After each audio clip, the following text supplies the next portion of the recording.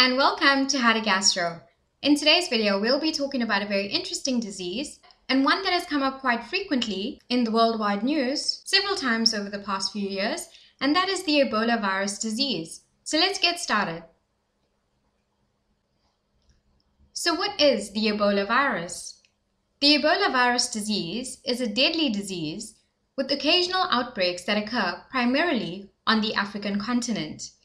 The disease is also commonly referred to as Ebola hemorrhagic fever and most commonly affects people and non-human primates such as monkeys, gorillas, and chimpanzees, as well as fruit bats, forest antelope, and porcupines. The disease is caused by an infection with a group of viruses within the genus Ebola virus.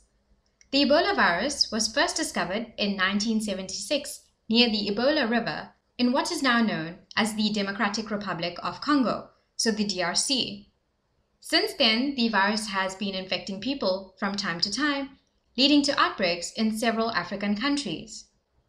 So from this definition of the Ebola virus, we get that it's a disease that is actually quite deadly and occurs with these occasional outbreaks that primarily affect the African continent.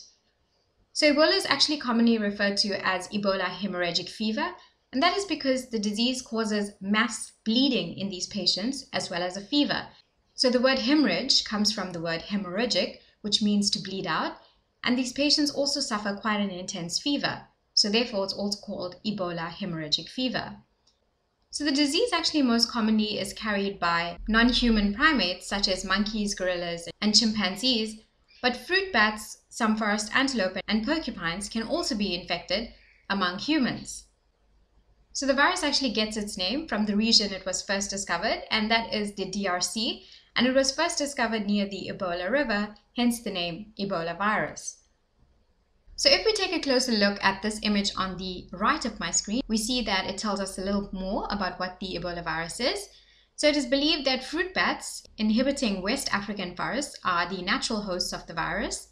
So all these West African countries are most primarily affected. So the countries located in this specific vicinity include Gabon, Congo, Cameroon, Nigeria, the DRC, which is situated somewhere here, the Central African Republic, South Sudan, Chad, etc. So these are the countries that are most commonly affected by the Ebola virus. So what the virus does in humans is that it first attacks the white blood cells and then infiltrates nearly every type of cell in the body. And it's highly deadly, and it's called an hemorrhagic fever virus, resulting in a systemic viral infection throughout the entire body of these patients. So now that we know what the basics of the Ebola virus is, let's take a closer look at how one can contract the disease. So the Ebola virus spreads to people initially through direct contact with blood, bodily fluids, and tissues of infected animals, such as fruit bats, chimpanzees, gorillas, monkeys, forest antelope, or porcupines. This means that killing or eating the infected animals can spread the virus to a human, and it is believed that the virus may then spread between one human to another. So now we have human-to-human transmission once the initial infection is gotten from the infected animal. So the Ebola virus spreads only by direct contact with blood or other bodily fluids of a person who has developed symptoms of the disease. So bodily fluids that may contain the Ebola virus include saliva, mucus, vomit, feces, sweat, tears, breast milk, urine, and semen. So the initial infection of the Ebola virus is actually passed on to humans if they come into direct contact with either blood, bodily fluids, or tissues of the infected animals. So the infected fruit bats or primates are the first point of contact to humans, and these are how the humans become infected. And once the humans become infected, we now have the human-to-human transmission of the disease, and this can happen through any sort of bodily fluids. So if one human who has the Ebola virus comes into contact with someone who doesn't have the Ebola virus, and the uninfected person comes into contact with their saliva, their mucus, their vomit, urine, feces, sweat, or semen, they will contract the disease in this way. So one may also contract the disease with objects contaminated with the virus, such as needles and medical equipment, and they may actually possibly contract the disease with semen from a man who has recovered from Ebola. either by having vaginal, oral, or anal sex. So these are the various ways in which the virus can actually spread. So moving on, let's explore some signs and symptoms of the disease. So unfortunately, the early signs and symptoms of the Ebola virus disease are non-specific, and they include fever, a headache, which is often quite severe, weakness, vomiting, diarrhea, stomach discomfort or pain in the abdomen, a decreased appetite, and joint and muscle discomfort. So because the early signs and symptoms are so non-specific and sporadic, it's very difficult to actually tell if one actually has the disease or not. And therefore, this is a great concern to us because we're not sure if these people are infectious or not.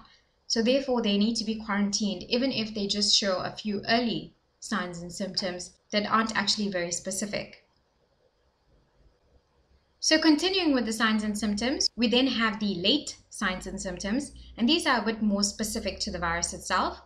So as the disease progresses, patients may develop other signs and symptoms, such as a rash or red spots on the skin. And this is actually what that hemorrhagic rash looks like, and it can affect the entire body of the patient. They will then have eye redness, hiccups, a sore throat, cough or coughing up blood, vomiting up blood, chest pain, mental confusion, bleeding both inside and outside of the body, for example from the mucosal surfaces such as the eyes and the nose. So as we can see here, the patient has epistaxis, which is the bleeding from the nasal cavity, and a difficulty in swallowing and breathing. So in addition to that fever, the disease is also quite hemorrhagic, which means that we have this hemorrhagic rash which appears, which means that it's a rash which actually bleeds out. So these patients are constantly losing blood. They lose blood through their nose, their mouth, their eyes. They can also have fresh blood in their feces, which is called hematochezia. So they will suffer a great deal of blood loss in the disease. They may also cough up blood, and this is called hemoptysis. And they will also have a difficulty in swallowing and breathing. So as we can see, the effects of the disease are quite severe and quite serious. And this is why the prognosis of the disease is actually so poor, and the disease is actually known as being a very deadly disease. So moving on, let's explore the diagnosis of the Ebola virus. So physicians preliminarily diagnose Ebola hemorrhagic fever by clinical suspicion due to the association with other individuals with Ebola, together with the combination of the Ebola-like symptoms.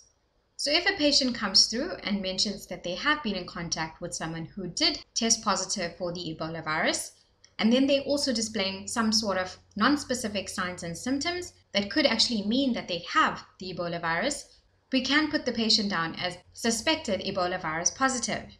So within a few days after symptoms and signs develop in patients, tests such as the ELISA or the enzyme-linked immunosorbent assay based on antigen capture, or RT-PCR, which is reverse transcription polymerase chain reaction, and or a virus isolation, can provide a definitive diagnosis. So the disease can only be diagnosed a few days after the signs and symptoms are apparent, and is usually confirmed with either an ELISA test or a reverse transcription PCR test. So later in the disease, or if the patient recovers, it's possible to detect IgM or IgG antibodies against the infecting Ebola strain. So quite later on in the disease, if the patient has recovered, we will be able to see the increase in those IgM antibodies as well as the IgG antibodies against the Ebola virus. The treatment of Ebola. So there is no specific antiviral medications that have proved effective in treating the Ebola infection. Therefore, the only treatment is supportive hospital care.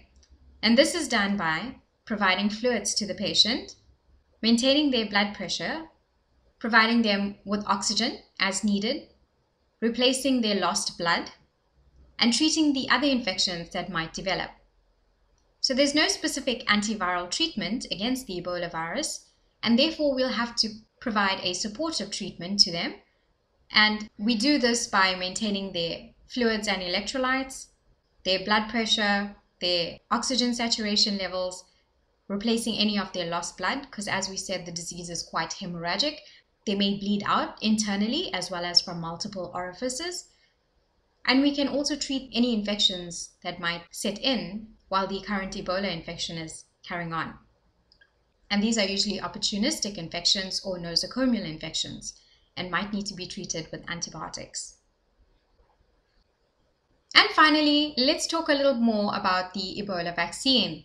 So part of the prevention strategy of the Ebola virus, we do have an Ebola vaccine, which is called RVSV-ZEBOV. And this was approved in the United States in December 2019, and it appears to be fully effective within 10 days after being given. And it was studied in Guinea between 2014 and 2016, and since then more than 100,000 people have actually been vaccinated against the Ebola virus as of 2019. So as we can see, there is development and there are small steps in the right direction in terms of disease prevention here.